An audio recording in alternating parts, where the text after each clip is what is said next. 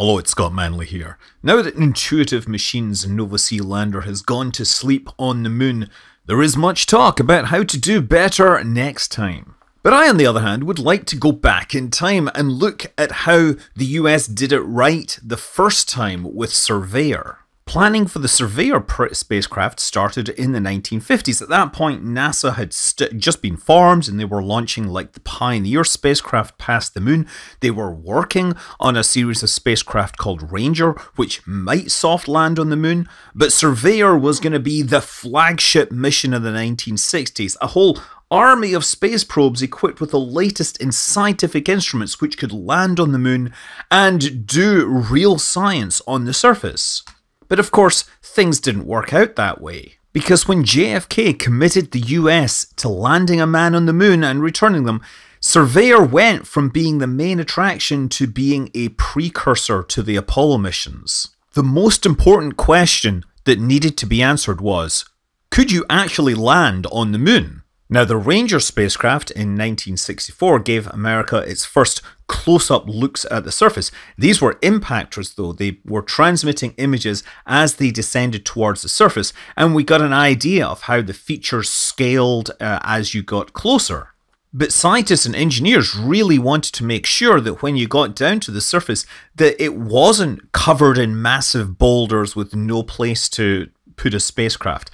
And there were those who argued that dust would be accumulated from space, and absent the kind of forces that we have on Earth in terms of gravity and atmosphere and erosion, this dust would form into an ultra-fine liquid fluid on the surface, so that if you tried to land a spacecraft on it, you would literally sink into it. And Arthur C. Clarke wrote a story called A Fall of Moon Dust, which worked on this idea.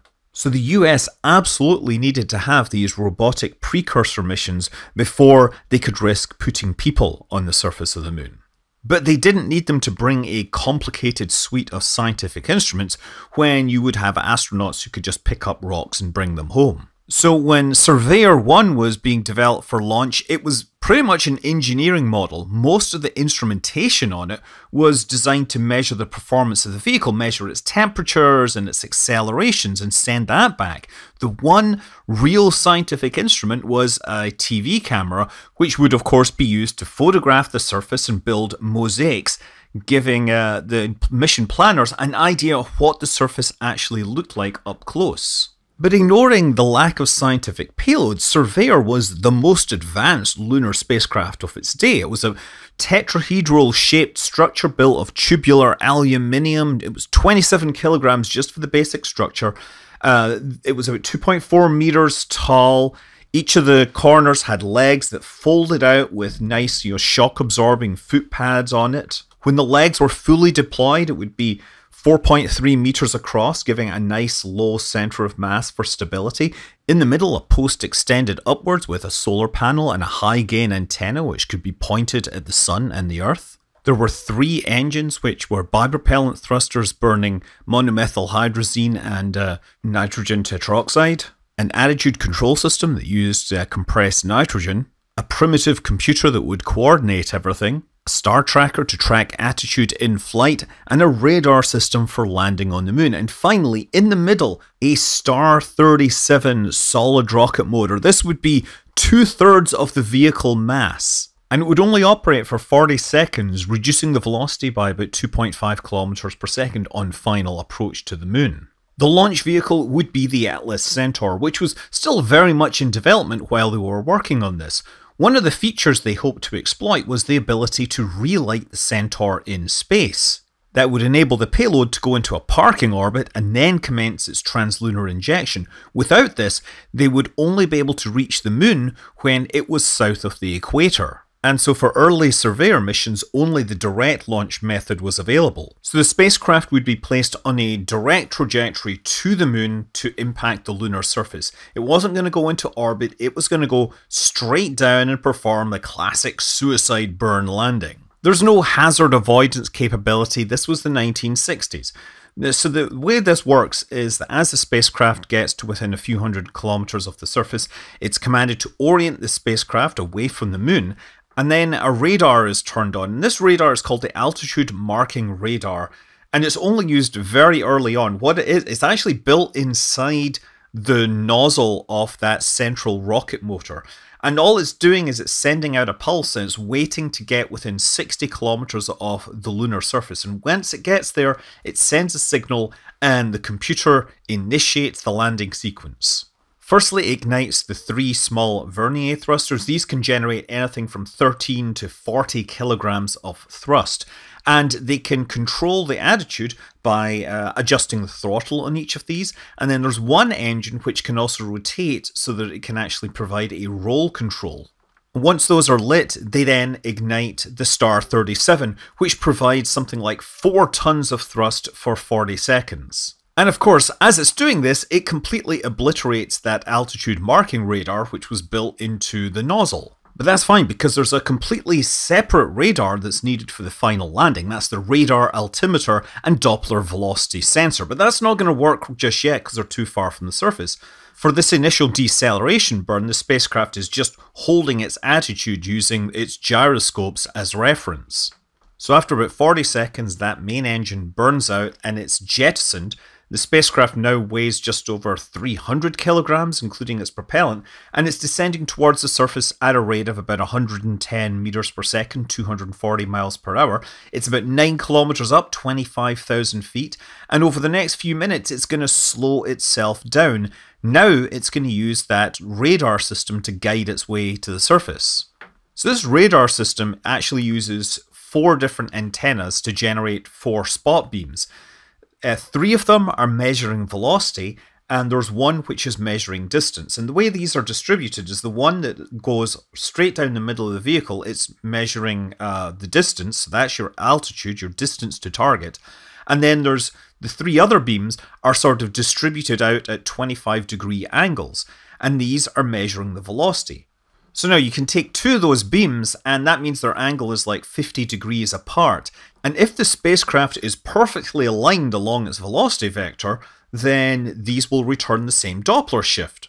But if it's rotated towards one or the other, the one that's rotated towards will be generating a higher relative velocity, a higher Doppler shift, and so the guidance system needs to rotate towards this until the 2 velocities are matched.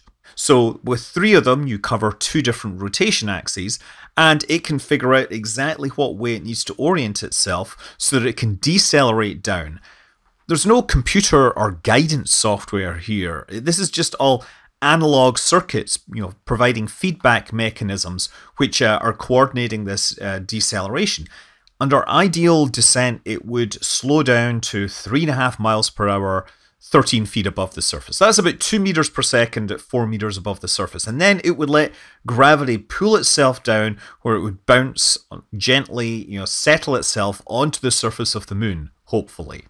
Surveyor 1 was launched on May 30th, 1966. The engineers who'd worked on it thought there was a reasonable chance that it might make it to the moon, but they weren't prepared to promise because there's all sorts of unanticipated problems that could be encountered on a program that was pushing the limits of technology.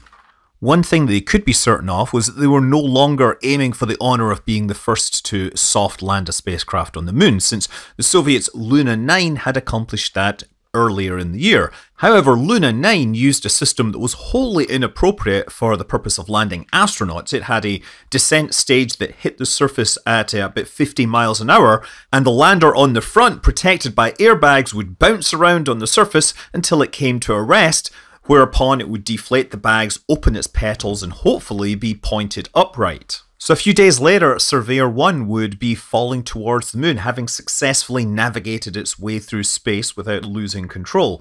And to everyone's surprise, it successfully completed the landing on their first attempt. The TV camera system would start downloading images almost immediately, and over the next couple of weeks of activity, it would download thousands of images which could be assembled into panoramas of the lunar surface, showing that it was a type of terrain that could be handled and negotiated by humans. As an aside, it's interesting to see how they assembled these panoramas. Obviously, we do this all digitally today, but back then they actually had a spherical surface that they could tile these images onto, which would reflect their orientation on the camera. Surveyor 1 also was robust enough to handle night on the moon, and it woke up again in July. Now, one thing they didn't know at the time was exactly where it had landed. They knew roughly where it was going, but the exact location, well, that would have to actually wait for some really good lunar maps. And that would come a year later from the Lunar Orbiter project, which was set the task of photographing the moon in detail so that potential landing sites could be identified. And I know that Lunar Orbiter 3 was able to get images of Surveyor 1 on the moon at resolutions of better than 1 meter. And so I think that's the first time a spacecraft was detected on another planet by another spacecraft. More recently, the Lunar Reconnaissance Orbiter was able to get better images. Lunar Orbiter 3 also took a picture of this potential future landing site, which would eventually have Surveyor 3 land in it. But more importantly, Surveyor 3 would be visited by Apollo 12. Surveyor 3 was slightly different than Surveyor 1. Surveyor 1 had a camera which was designed to capture images during the approach to the moon, but it was decided not to use this because they didn't have enough communications bandwidth at the time. So this instrument was mounted, configured, never actually used. By the time of Surveyor 3, it was replaced with a scoop, which could reach out onto the lunar surface and move the lunar soil around and get an idea of the consistency of the surface. That scoop and the TV camera would be returned to Earth by the crew of Apollo 12. Surveyor 3 would also be the first spacecraft to take off from the moon. Due to the shape of the terrain, the landing radar and navigation got a little bit confused and the engines kept burning right up to impact. So it immediately lifted off again and it landed again about 20 meters away, took off one more time and finally landed in the crater for a third time. Surveyor 2 had been lost mid-flight when a course correction went wrong. One of the Vernier engines never fired and the spacecraft spun out of control. Surveyor 4 would also prove to be unlucky. About 30 seconds after the ignition of the solid rocket motor, contact was lost, and we don't know what happened. Most likely the casing just ruptured and the vehicle exploded. There's no trace of it on the surface. The Lunar Reconnaissance Orbiter has taken many images of the region and it has a resolution of about half a meter. Nothing's turned up, so presumably any wreckage or trace is smaller than that. Even if it didn't explode, it might not have hit the surface with sufficient speed to make a mark that was visible from orbit. Surveyor 5 would carry a handful of new instruments. The scoop would be replaced with the alpha scattering experiment. This would be lowered onto the surface of the moon, and then a series of radiation sources would bombard the surface of the moon with alpha radiation. The particles would scatter off the material on the surface and be detected by a set of detectors. They weren't just looking at alpha particles, they were also looking for protons that resulted from nuclear reactions. By looking at the direction and the energy from these, they could determine the elemental makeup of the moon. The other experiments were a little simpler. Firstly, they attached some magnets to the feet of the lander, hoping that they would be able to pick up any magnetic materials which would then be visible in the TV camera. And then a set of mirrors were attached to the landing legs so that the TV camera could point at this mirror and look underneath the lander to see how the thrusters had affected the surface of the moon. But simply getting to the moon would be a challenge for Surveyor 5. After a mid-course correction, they discovered they were losing helium, which was used to pressurize the propulsion system. After crunching the numbers, the engineers realized it would potentially still be possible to land on the moon, but they would have to cut down on the delta V required during the final section. And the way to do this was by reducing gravity losses. So they redesigned the landing trajectory to wait until the absolute last minute and use the maximum thrust possible, doing the classic suicide burn descent. The spacecraft's autonomous landing systems were not designed for this. They had to figure out the exact timing of events and then inject commands sent up from the Earth in real time to make the landing sequence operate as quickly as possible. And when I say real time, remember that from the Earth to the moon is 1¼ seconds of light travel time. This had to be figured out into the tapes that they planned for this maneuver.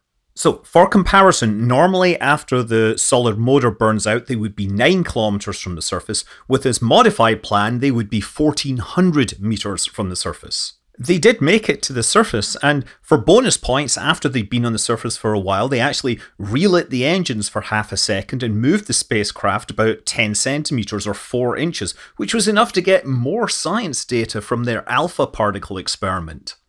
Surveyor 6 was targeted at the center of the moon, Sinus Medi. This was a region which had also been the target for Surveyor 2 and Surveyor 4. Both of those had failed. So this would be the third attempt, and it did come off successfully this time. Surveyor 6 would also perform more post-landing maneuvers. Initially, they were using the attitude control jets to see if they could disturb the lunar surface, but then they fired up the main engines, lifting the spacecraft a few meters above and across the lunar surface to a new location. From there, they were able to look back at where they had lifted off from and see if they had made a crater with the engines, but no substantial crater could be found. Surveyor 7 would be the last of the Surveyor missions, and it decided to go somewhere completely different. Instead of flat areas, they aimed for lunar highlands, rough terrain, hoping that it would challenge the hardware. This was also the best equipped spacecraft they had built. Carrying both the alpha particle scattering experiment and the scoop, it would be able to examine the difference in composition beneath the surface. Surveyor 7 would land on the moon in January of 1968, less than a year before Apollo 8 took humans around the moon for the first time. Out of the 7 Surveyor missions, 5 of them were successful, so for a long time, the US had successfully soft-landed more missions with humans on them than robotic missions. It wasn't until last month when the US landed their 6th robotic mission on the moon. And once again, the primary purpose of these new lunar missions are in preparation for humans landing on the surface of the moon. I'm Scott Manley. Fly safe.